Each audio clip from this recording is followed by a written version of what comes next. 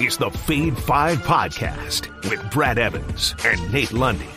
Place your bets, you snack wagons! Brad the Big Noise Evans here, joined by the good stuff, fresh from Mexico, Nathaniel Lundy. It is indeed the Fade 5 Podcast, and Lundy is probably done crushing margaritas, but it matches well with a little Monday Night Football. We'll break it all down.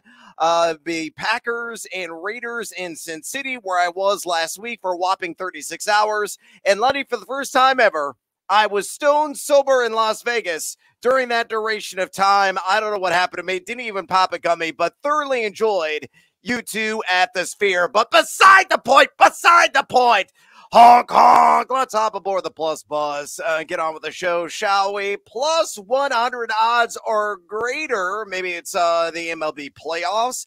Maybe it's in the NFL. Maybe it's some sport nobody is remotely thinking of. Lundy, what is your favorite Plus Bus wager on this Monday? Well, first of all, I'm, of course, excited because hockey returns to the ice tomorrow night.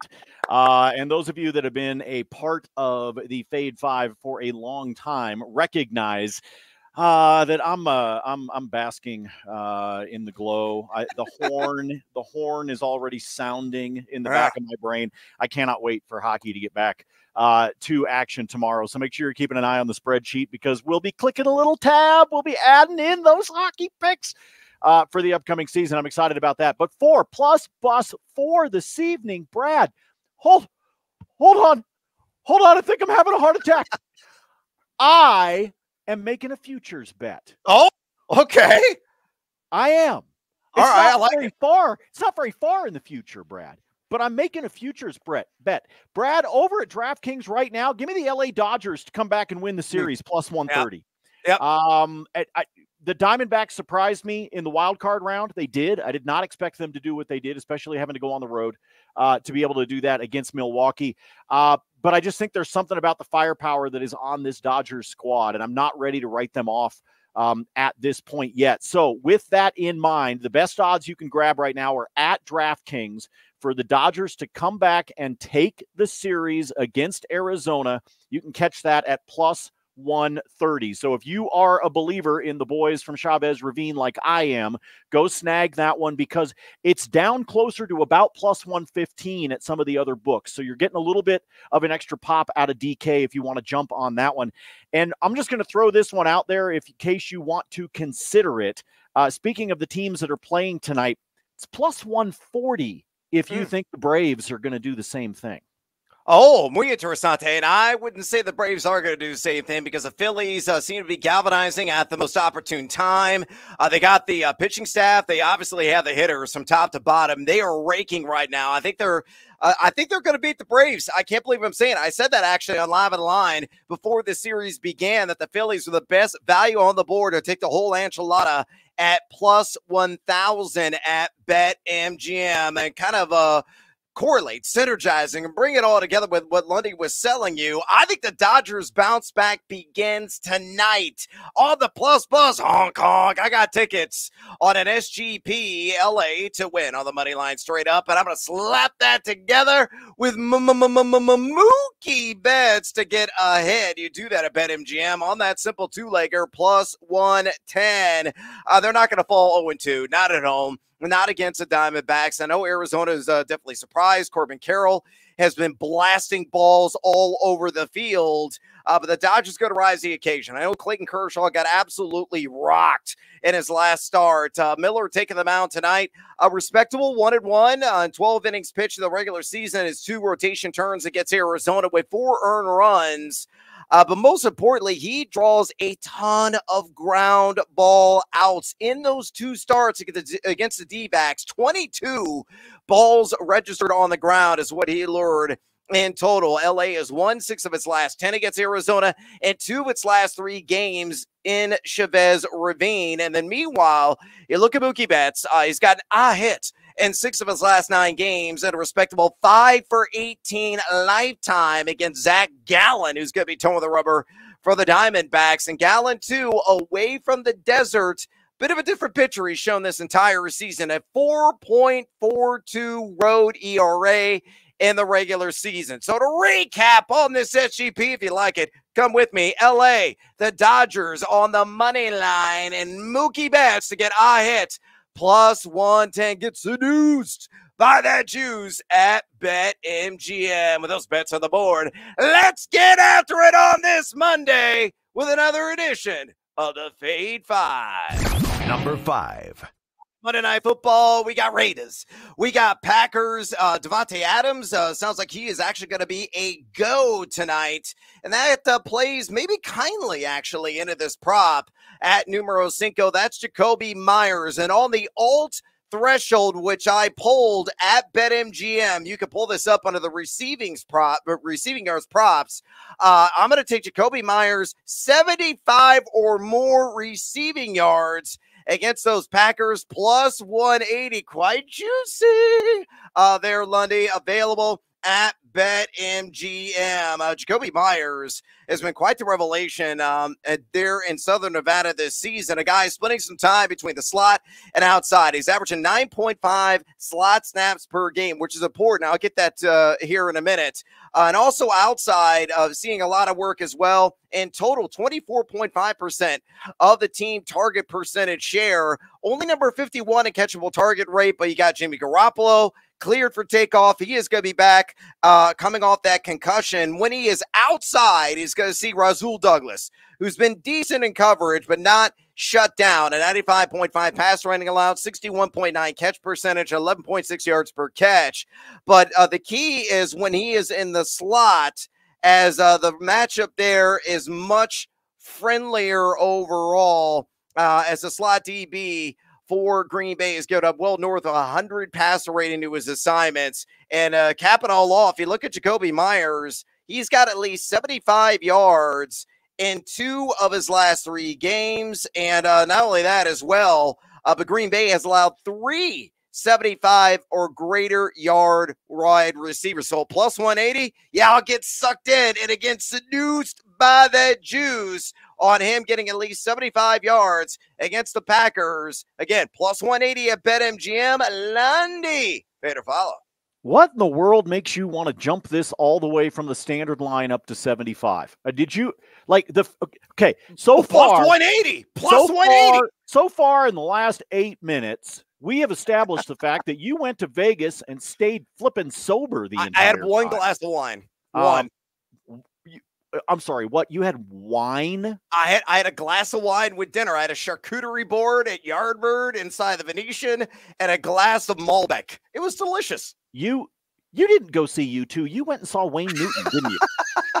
You did, didn't you? It's possible. It's possible. Dude had, folks, he went to Vegas and had charcuterie and a glass of wine. I did. Okay. I had to work. I missed football season, man. I don't even know what to do with you anymore. I think you're getting sucked in by the juice on this one, and I'm not frankly willing to completely buy in on it. I like the over on his standard line, which is at 47.5. I mean, that's a nice, decent number, but you're trying to pop this by another 28 yards to get to this threshold. So, folks, if you want to follow with Brad, that's fine. I'm going to back this on a full unit play on just the standard line because I do think that he's going to get those targets that you talked about and what he's done here so far, even with the return expected of Davante Adams, the plus of Jimmy Garoppolo. In my opinion, those two things cancel each other out. So I think Myers has himself a good game. If you want to get sucked in by Brad, go right ahead. I'm going to play the standard line, or I'm going to use a standard line closer to that 47 and use that from an SGP standpoint. I don't know that I'm jumping all in with you and your freaking salami and Malbec. I'm telling you, man, that 9.5 slot snaps per game that he sees, he's going to get a lot of Keyshawn Nixon, who's given up a 118.5 passer rating. Raise a glass of Malbec. I'm cashing in on Jacoby Myers at plus 180. Number 4. All right, numero cuatro here on the Fade 5 countdown. A whole lot of love. Is it on passing yards? Is it on passing touchdowns? Maybe it is an INT thrown. No! I say Jordan Love goes over. 16.5 rush yards against Vegas, minus 114. Best juice right now available at FanDuel. The truth be told, Lundy, I grabbed this when this line opened at 13.5 a couple of days ago, and it's already marched northward at 16.5. I would still play the over, play probably up to around 18.5, maybe 19.5. That'd be the breaking point for me. He's going to be hugging that 20-yard line on the ground, I feel, in the end. You look at the opposition and what they have allowed. Kenny Pickett, they saw. He's got a little juice in the legs, only ran for 11 yards. But Justin Herbert last week was a running fiend, had 27 yards on the ground. I think it was like on a dozen carries. He was all over the place. And Vegas really didn't have much of an answer. They weren't spying him at all. They might have a spy deployed tonight for Love, but he can be opportunistic or on some design scampers can chew up that real estate, averaging 4.0 attempts per game, 18 rushing yards per game, has been over this number in 2 of 4 contests in total. And look at Vegas as a collective, number 21 in the National Football League, entering week number 5, an EPA rush defense. So dot the I, cross the T, give me Jordan Love. Over 16.5 rush yards against the Raiders. Minus 114 at FanDuel. Lundy, fade or follow? I'm surprised you still found this at 16.5. I'm surprised it actually hasn't crept up a little more. I'm glad you got 13.5. Congratulations. Don't pull a muscle patting yourself on the back. The fact that you can still get this one where it is sitting right now, I think is value. So if you're listening to the pod early, get on it while you can, because it wouldn't surprise me, Brad, for this to go up at another yard by the time we get to kickoff. I do think we're going to see something like that happen. So snag this one while you can, folks. This is a solid follow for me. Oh, love, love, love. My heart is going pitter-pat for the rush yards. Number 3. Numero tres here on the Fade at 5 podcast. Let's do a little double dip of Josh Jacobs. JJ is going to be dynamite. And on this SGP, give me Josh Jacobs to score anytime touchdown. And leg numero dos, give me Josh Jacobs to eclipse 60 rush yards. You put those two together, DraftKings plus 110. Great way to approach. I honestly have been doing this pretty much every single time with Christian McCaffrey, but instead on rush yards, I've been deploying San Francisco on the money line with him on an anytime touchdown and playing whatever odds it is. I think it's like been anywhere from minus 120 to plus money. So similar strategy that I'm implementing here with Jacobs, and I think he'll cash in the end. You look at the anytime touchdown prop. It's all about the red zone opportunities for him. He's already logged 13 red zone touches, the 9th most in the National Football League among running backs. Green Bay, also number 27. Yikes. An EPA rush defense. They've allowed 4 running back touchdowns, and Jacobs seeing a lion's share of the opportunity. That opportunity share specifically 82.9%, though he only has 1 touchdown on the season. Meanwhile, you look at the rush yards, his season high is only 62. So you might say, all right, you're going to be, sweating. You're going to be beating up on the brow about this. The yards after contact per attempt, very uncharacteristic for him. 1.48. Barf. That is RB49 in the league. A little bit better missed tackle rate overall, but it's all about the volume. Pump up the volume, dance. He's getting 15 to 20 rush attempts per game, and he's going to get a similar workload as long as the game script doesn't get lopsided. Green Bay has allowed 115.3 rush yards per game, along with 4.15 yards per carry to the running back position. So tallying it all up and carrying the one, I say Josh Jacobs on this SGP. Lundy, will you come with me for him to score a touchdown? For Jacobs to get 60 or more rush yards, those events occur plus 110 at DraftKings. Hey, to follow, amigo. Easy follow on this one. The rush yards, despite what he's doing in terms of his yards per carry, which you're right, is uncharacteristically low. Jimmy G back off the concussion. The fact that he is going up against a team that's extremely vulnerable. You already gave the numbers. I'm not going to waste everybody's time with that one, but I think he gets the touchdown. I like the anytime touchdown by itself. I like what you did to stack the two together to be able to take it to plus odds. So you put this together. I think the game script will call for it. Frankly, I think they want to try to get him going. They're not dumb. They recognize that his numbers, his production so far is not necessarily what he's used to. And part of the reason that I think they can get him out of that is to just keep giving him the ball. Let him get to the point where he breaks something against a team that has been broken by some backs already this season through 4 weeks. Double down on that and try to get JJ to a position where you can carry it with you now for the next 2, 3, 4 games as well. Use tonight, use the primetime lights as the way to be able to do it. That's where I think McDaniels and the game script go tonight. Josh McDaniels, feed the man, feed him! Number 2. All right, numero dos here on the Fade 5 Monday Night Football Spectacular. Let's go to Christian Watson and the Green Bay side of the ball. Give me the over on longest catch, and that yardage mark is 19.5. Will he have a 20-yarder or greater in this game against the silver and black? I say yes, he will. It's minus 120 right now, available at DraftKings, also at BetMGM as well, and I'm playing it all diggity day long. Returned last week, played some limited snaps, only 45.6% of the snap share coming off that tender hamstring. I think it's going to ratchet up to at least 60, 70% of the snaps played in this game, especially with the extended day of rest. I ran 19 routes in total last week, 4 targets, 2 receptions for 25 yards, but one of those was of great distance, hitting the over on longest catch last week. Why? Because I bet on it, and I think he duplicates that endeavor as well. Going to get a lot of Marcus Peters in coverage. Peters on the wrong side of 30 is giving up a 112.1 passer rating and 70.0 catch percentage, along with 12.0 yards per catch. I look at Vegas as a whole, and the defense is just lousy. They're number 30 in the NFL entering the week, an EPA per pass play defense. So they have been pretty miserable in that category, really across the board overall, whether defending the run or defending the pass. You can take advantage of them. And Christian Watson and that game-breaking speed that he possesses has the wheels to get the separation, catch a long bomb from Jordan Love, and cash in with ease on this. So, Lundy, fade or follow Christian Watson. Will he make me some cash on the over 19.5 yards longest catch? Minus 120 at DraftKings. I'll follow on this one just because of what I saw out of Vegas last week against the Chargers. I mean, Josh Palmer had a 51-yard reception against them. He wound up catching a long bomb. If I'm not mistaken, Keenan Allen also went over the 20-yard mark with his, and I think Quentin Johnson finished just below. I think he had like a 17, something like that. So you're right. This Vegas secondary, extremely vulnerable.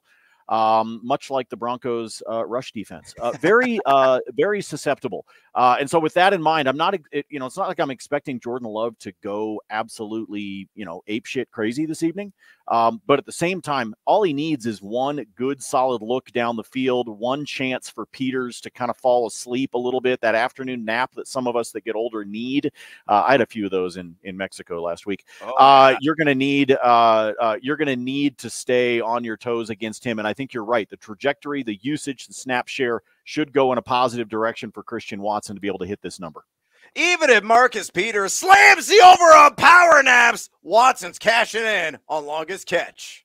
Number 1. All right, numero uno here on the Fade 5. Romeo, where art thou, Romeo?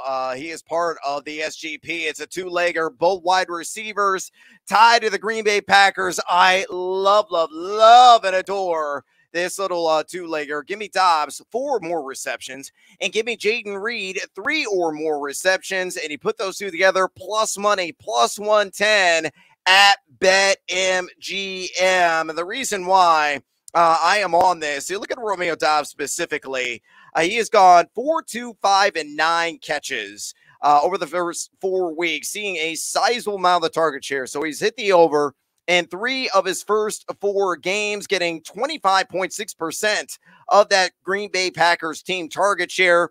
He is top 20 in total air yards, really cashing in from a distance or inside the red zone. I don't care how he catches the ball, just accumulate the receptions. Someone have to sweat this out. He may have 3 or 4 by halftime in this game. So I love Romeo Dobbs on 4 more catches. And then Jaden Reed, 3 or more receptions for him. Really come on strong here of late. He has seen 19.4% of the team target share. He is number 20 in the NFL and average depth of target. That's ADOT at 13.6. He's averaging 16.9 yards per catch. He is going over this with relative ease rather frequently as well. And a guy who has done this in 3 of 4 games this season. So seeing the matchup with him and Amik Robertson in coverage, Robertson's given up a 66.7 catch percentage to his assignments at a 129.4 passer rating. So I think Jordan Love's got to have a lot of success tonight targeting to his 2 primary wide receivers, and maybe not so much Christian Watson. Remember, he is not a high-volume wideout by any stretch. You might see 5-6 targets at most. Meanwhile, the dirty workers are going to be Dobbs and Reed underneath and occasionally beyond 15 yards. So with all of that, let's put it all together. SGP Romeo Dobbs going to be quite poetic tonight. 4 more catches, Jaden Reed. 3 or more catches on that 2-legger plus 110 at BetMGM. Lundy, my top play of the day. Fade or follow. I know you are head over heels for this one, but I'm going to tell you the leg that worries me is Reed. Really? Yeah, it is. I think Dobbs is fine. I think Dobbs is getting the looks. I think the more these two, these two guys have played together, they're starting to find it. I think it's actually, I get a little bit concerned at Reed. Remember, he only had 2 catches in week 1. And I know that there's been the momentum going in the right direction for him in terms of targets and catches, but the Reed leg is what worries me about this one. So I want you to have your infatuation. I don't hate it. I think it's a good bet to make. I think it's a good one at plus 110. Would not be a full unit bet for me because I'm a little bit nervous about Reed. I'm worried about them getting others involved. Maybe it's Watson. I know he's not a high volume guy, but all you need is one look to go to Watson and take away from Reed, and suddenly you're not cashing this ticket. So I'm just throwing that out there. I'm just playing devil's advocate here. Hey, you know what? I get worried when I pop the second gummy because the first one hasn't kicked in yet. That raises the bar of concern. Jaden Reed doesn't worry me in one way possible. He's getting at least 3 receptions tonight, along with Romeo Dobbs, 4 or more catches. So Lundy's gonna fade me on that, kinda, because he's weak sauce. But we got some initial action. It's bonus time, Lundy. Whether on the diamond, whether on the gridiron, or somewhere else, maybe a future on the ice. What do you got for me, amigo? Well, look, you come back from vacation, Brad. You're slightly asleep, which is really kind of where I told you I took some afternoon siestas. The best part was they were by the pool, so what am I gonna complain? Right up until the Cabo DJ started in on all of the dance remixes possible of the greatest hits of ABBA. You want to talk about, folks? You want to talk about an alarm clock from a nap? It's that. It's a pounding beat mixed with ABBA. It's like all of a sudden I got Meryl Streep playing DJ in my head here with some Mamma Mia. It's a little disheartening. So I just want to throw that out there. Part of the reason that I'm not 100% in on Mr. Reed is because I actually think Mr. Watson might see a little bit more volume than you do. I will play the over. Okay. His yardage total, by the way, opened up this week in the upper 30s. It's now up to 43. I would still play it. I would not do it any higher than that, by the way, folks. If it goes higher than that before kickoff, I will stay away. But I do still like it on the over on his total yards of 43. Going back to what Brad and I were talking about, the longest catch, because he is more than capable of getting half of that number on one, is why I'm still comfortable playing the over, even though Brad has the concerns that he does about the yardage, or excuse me, about the volume. I still think the yardage will wind up being there. It would not surprise me at all if he doesn't clock a 22-yard catch, a 16-yard catch, and all I need is one more little dump off, and we're fine. So I'm going to go ahead and still play that over as it sits at 43.5. I don't think it's exactly a revenge game or anything like that. I know you like JJ for a touchdown. I'm going to go ahead and play a touchdown for Devontae Adams as well. I think he finds the end zone. I really do. It's sitting at minus 120, so you're paying some juice on that one. So you may want to do exactly what Brad did on Devontae Adams in terms of take the anytime touchdown, then put it with a low threshold, either receptions or yards, put it on something low and get that back up into plus territory like most anytime touchdowns are. So I didn't go through and do that this morning, but you get the idea of the exercise that I'm recommending. Do the same thing that Brad did with Josh Jacobs, I would do it with Devontae Adams because I think he's going to score. Brad, do you know these two teams have only ever played 4 times? No, I didn't know that. Interesting. Since they became LV and all this, it's 4 times. Vegas has never beaten them. They're 0-4 as they sit at Vegas. But the thing that I do enjoy out of that particular statistic is that it's hit the over every time. I think there's going to be points tonight. And I think there's going to be points tonight because Vegas can't stop anybody. And I'm not exactly overly impressed by what the Packers are doing on defense right now either, if we're being completely in the trust tree with it. So I am going to play the over in the game as well. So if you want to jump in on that one, seeing it at 46, and a lot of people playing the under. I don't know why. I just think we're going to see points in this contest tonight. Maybe finally an entertaining primetime game. So take that one. Let me go back over to the baseball diamond. You and I both believe that Philly is peaking at exactly the right time. And one of the guys that is peaking beautifully right now for the Philadelphia Phillies is Trey Turner, who so far in the postseason is batting a robust, as Brad would say, if I could roll my R's, 455 is what he's batting right now in the postseason. It is absolutely a thing of beauty. And over the course of the contest he's played in so far, he is sitting with a lovely total base count of 7, and that is where I am going. Give me the over on 1.5 total bases for Trey Turner, and that is at a plus 115 at DraftKings right now. Was debating between that and my Dodgers future as my favorite plus bus bet for this evening. But Trey Turner's got a 400 lifetime average against Max Fried, including a whopping 1,004 OPS.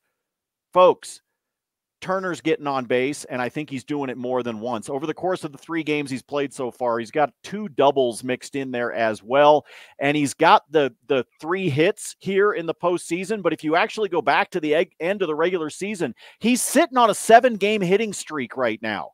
He's just feeling it.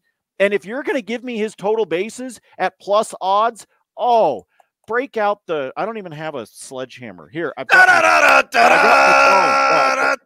doing it for you. There you go. Thank you, Brad. Thank you for having the props handy. The only prop I ever have handy on this damn podcast in the morning is my coffee, as y'all are well aware. So as much as I like the Dodgers on the plus bus, my favorite bet for tonight, baseball or football, is Trey Turner over on the total bases. Give me all of that right now because dude is raking at the plate and is about to face off against a guy that he's got success. I yield the floor to the gentleman from Illinois.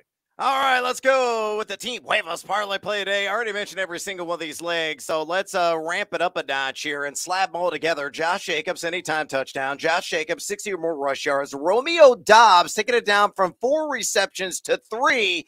Oh, then that leg, that's going to screw me, according to Nathaniel Lundy. Jaden Reed at 3 or more catches. All 4 of those legs hit. Oh, that's worth the shoulders. Gets a deuce by that juice. Fools at plus 230. At BetMGM. I'm not going to give any additional reasoning. I just like every single damn one of these legs. Elsewhere in bonus time, I kind of agree with Lundy. This game has got some shootout appeal. It really does. It's not like the Packers have been outstanding defensively by any stretch of the imagination, and we know how much of a sieve the Raiders are, and that kind of plays into the kicking props. And Anders Carlson of Green Bay, give me the over. 6.5 kicking points, minus 105. Actually, no, check that, plus 100 right now at BetMGM. 2 guys have done this against Vegas this season. Remember, Las Vegas, number 30 in the NFL, the EPA per play defense. Carlson, a perfecto, 5 for 5 from field goals.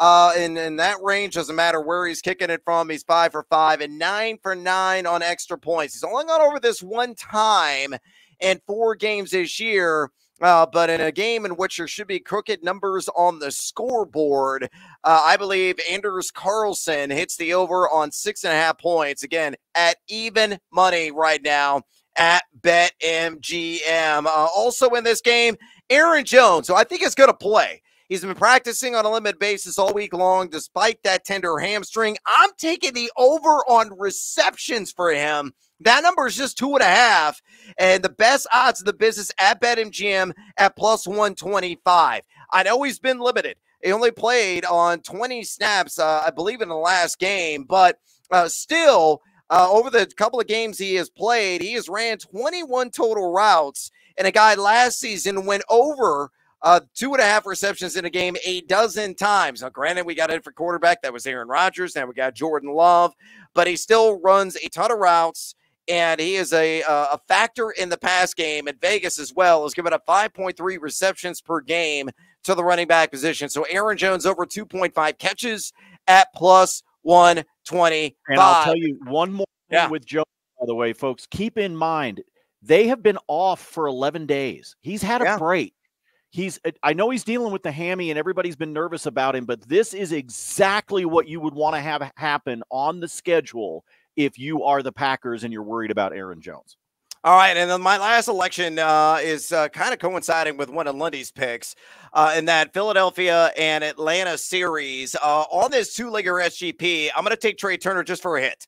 And I'm going to put that together with Nick Castellanos. Unbutton that top button, Lundy, and let the chest breathe to also get a hit. Both those guys slap on the outfield. You're looking at plus 100, even money right now at BetMGM. Again, Turner has done this in 7 straight games. Lundy mentioned it, 455 batting average in the postseason. Also 11 for 30 lifetime as a 3.67 batting average against Max Fried, who's taking the ball tonight for the ATL. And then, meanwhile, you look at Castellanos. Yeah, he's just 2 for 12 so far in the postseason.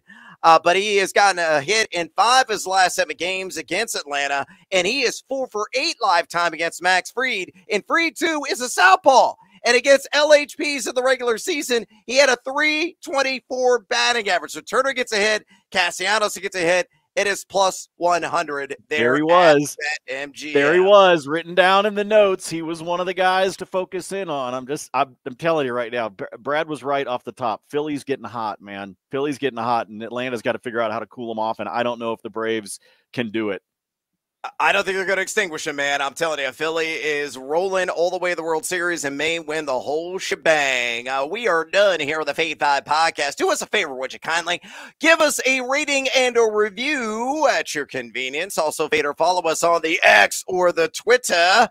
Follow Lundy and all his free spreadsheet picks at Nate Lundy. I do the same damn thing at Noisy Huevos, the well-tan Nathaniel Lundy. I'm Brad Evans. Until next time, as always, feed or follow. That is up to you.